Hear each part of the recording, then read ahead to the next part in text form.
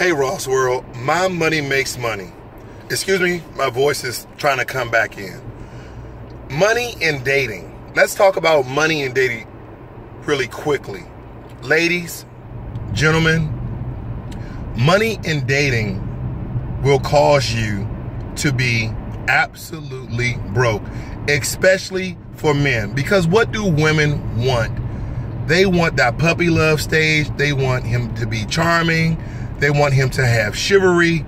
They want all of these things, but what does it really equate to? It equates to money. What do I mean by that?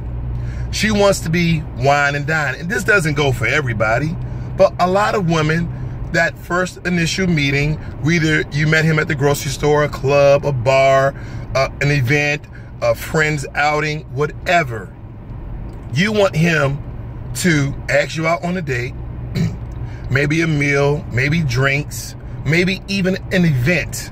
But all of these things cost money. And depending where you are in your life, whether you're old-fashioned or new-fashioned, that man may say, hey, do you want me to pick you up?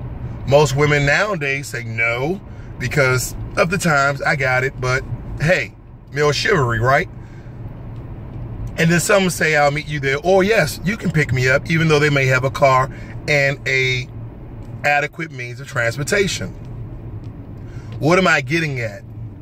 If you know that you are trying to build your financial future, can you also think about him building his financial future? Then the words like this come into mind. He needs to be stable. He needs to have his own place. He needs to have a good credit score. He needs to be well established.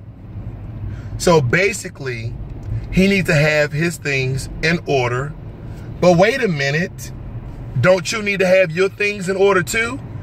Let's really look at this. Why is all the pressure put on the man? And this is not a video to beat up women, so don't take it that way.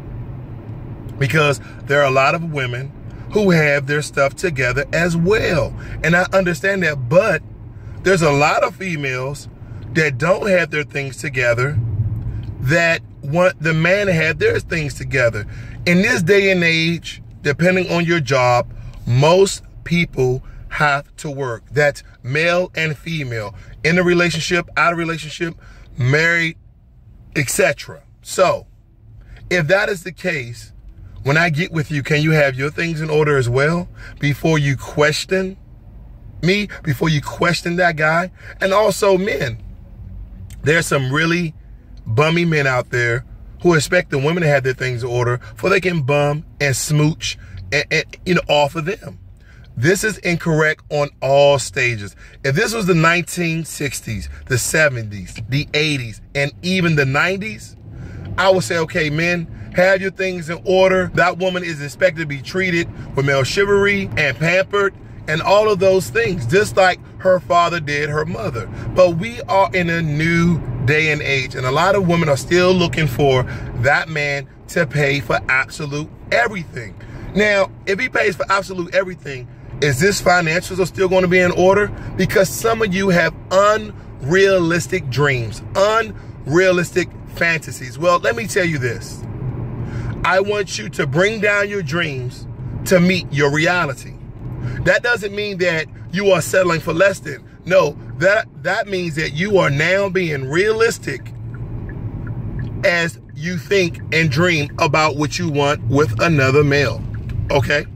So when it comes to money and dating, I'm sorry for the sun and me looking cross-eyed, trying to figure out where the camera is. But in this day and age, we have to adapt just as those times before adapt. There was a time where in America, the man could support the home with one paycheck. Now with taxes and fees and lawsuits and all these other entities of money sucking you dry, monthly bills, that is, astronomical when it comes to things being paid. Things were not as expensive, but look at this. The paychecks that people were receiving, even for blue-collar jobs back in the day, was adequate for families to support their loved ones and also take a yearly trip and save money. That is no longer the case. That is no longer the case. We now need 2 incomes and goals and budgets to suffice and rectify anything that could be, look for in the future. Without budgets nowadays, we have no future. Now, granted, people in the past had budgets, but they didn't budget as much as they did today.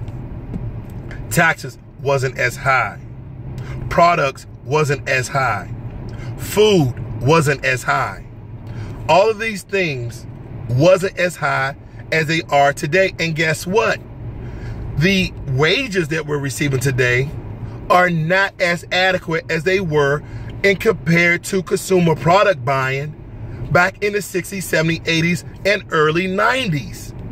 This is a new phenomenon. When Y2K hit, they thought the computers were going to shut down. No, what shut down was wages. What shut down was our paychecks. And what went up were prices across the board.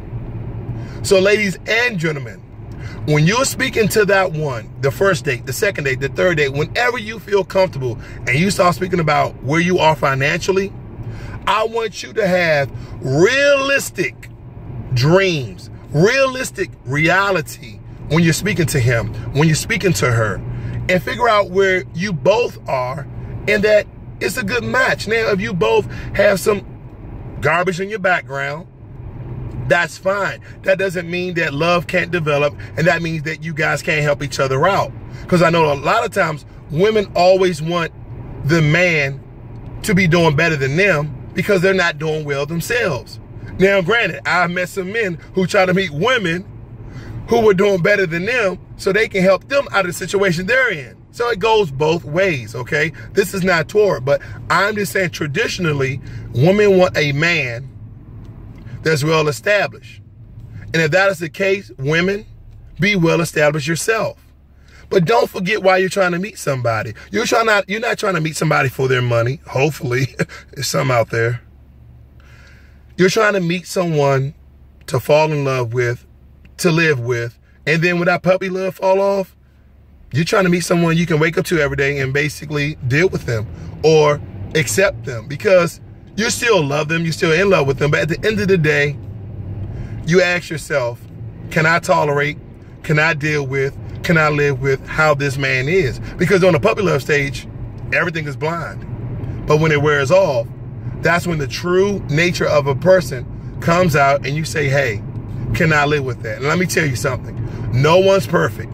No one's perfect. I know women and I know men who have had lists of what they want that significant other to be and to have. It's unrealistic. My aunt told me one day, she said, sweetie, pick 3 things you want from a woman and then all the rest will take care of itself. I said, I want her to be intelligent, I want her to be loving, and I want her to be beautiful, and I'm not shallow. I think everybody wants somebody they're attracted to.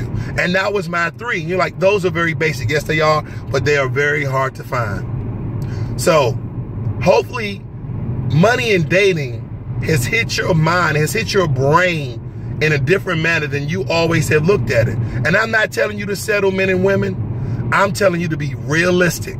This is Ross World, where money and dating can be a factor in your love, but should be a factor in your love. It should just be a point that you make early on. I'm out.